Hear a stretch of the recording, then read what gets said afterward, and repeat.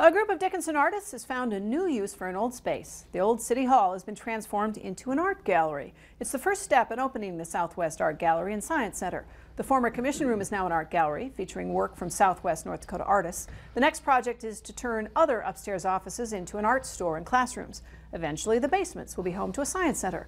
Those involved in this project say a major focus of the whole project has been in the areas of mental and behavioral health.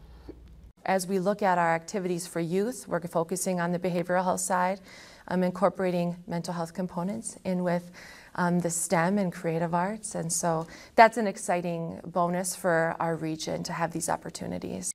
You can check out the space Friday at Special Artist Reception from 4 to 7 p.m. The gallery is located at 99 2nd Street East in Dickinson.